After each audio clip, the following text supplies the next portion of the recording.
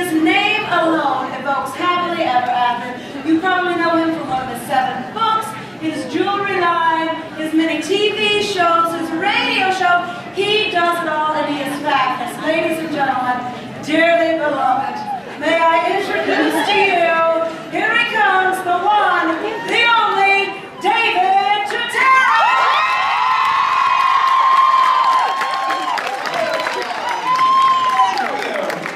Hi everyone, how are we doing? Good enough for me. How are we doing in this room today? What happens is, you all go down the road of planning, and then you start to go into the safe zone. Because you're worried if you make a mistake, you're going to do it wrong because this is your one shot, this is your wedding. So I want you all to leave here today with the team here at Disney and myself talking to you right now, knowing that stepping outside the box is exactly what you should do. Creating uniqueness so your wedding truly becomes something unique and special. So when your family and friends leave, they know they've gone to something really interesting. Let's all be honest right now, okay? You go to a wedding, and you leave a wedding. How many times you get in the car and go home and go, oh my God, it's so boring. Right? But they did all the things they were supposed to do. They fed you, they gave you music, you might have danced, and you went leaving feeling like you had a good time, but then you realize, gosh, it's just like every other weekend I go, every weekend I go to a wedding, it's the same thing. This is what's going to happen today. The team here that is surrounding you in this entire ballroom are all professionals from Disney. They can help you create something magical and special for your wedding. They do what I believe in. They create uniqueness. How many brides in the room? How many grooms in the room? We're going to do it again. This is really entertaining for me. So we're going to do it differently. Guys, I want you to sound like the girls now. How many grooms in the room? That was just for me, thank you. I don't have a filter. So I want you all to feel comfortable to ask a question. So let's see, who has the first question that they feel comfortable asking? So you can come closer to me, I'm not going to bite. You're 3 months away. May I ask why you only have 3 months? Because I think there's a bigger reason. I'm graduating a week before that, so I was going to school, concentrating going to school. So you're preoccupied with what was important to you. I need you right now to promise me that you are going to take everything I tell you super seriously, because a wedding is an incredibly magical, special moment in your life. And I don't want this to be about running into the finish line to get it accomplished. So if it needs help from family and friends, I want you to enjoy every second, even though there's less of those seconds leading up to it, so you can have an amazing time. Do you promise me to do that? Well, go have fun. Can I help you plan your wedding? Oh my gosh. Boy, that's never been asked of me before. I wish I could plan everyone's weddings. That's why I go on the road and I do so many speaking engagements, because I feel like a little bit of this is giving you the chance to get just a touch of how I would have helped you if I were planning a wedding. So I wish you, of course, the very best. That's the gentleman you've got right next to you, and he's very involved, so make sure he does his work. Okay?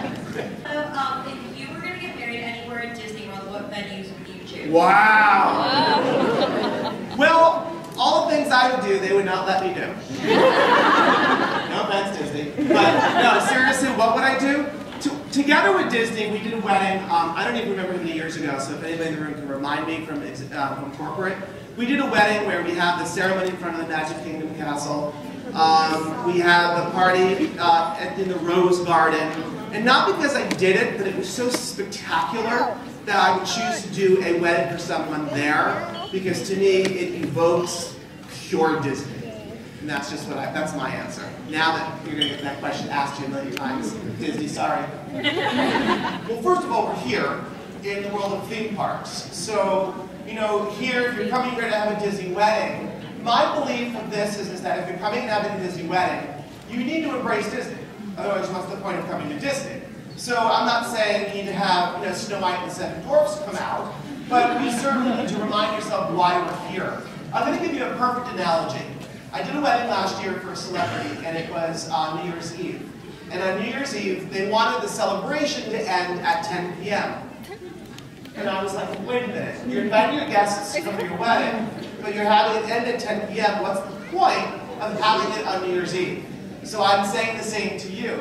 What's the point of having a Disney wedding if you don't feel like you're having Disney elements? So I have my dress already. I've had my dress for a rather significant amount of time. Hold on. She says that she has her dress and you've had it for a long period of time. How long? About a year. That's okay. I've been engaged for about a month. No,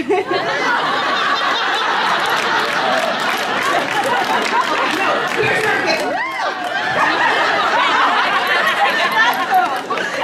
Oh my God. Incorporate the fact that we have been married and kind of share that. So you want to show the lie that you've been in? Yes. We want to let them know, hey, we have been married. And just We was kind thinking of like a slideshow, yeah, maybe. but we don't want to do something that would be upsetting to the friends.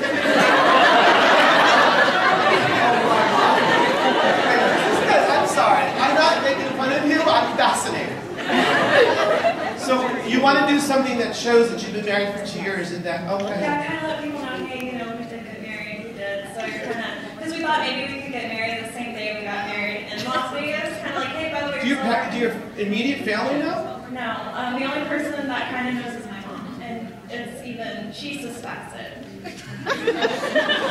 Okay, so what's the question?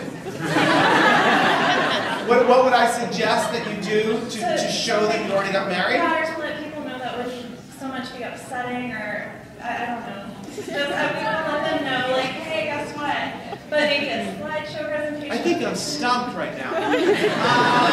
So here's my worries. My worries are, like, Maybe should I tell my parents first? I feel like you need to tell, I feel like you need to have a little sit down with your immediate family so they know. Because if I were sitting in that audience as a guest to your second wedding, I would be very upset. I'd be upset, A, it happened, and B, that you let it go for 2 years and not told them. So my suggestion is that you tell them. Your friends are going to be, everyone's going to be very upset. So I don't know if a slideshow is like a ha-ha, look what we did.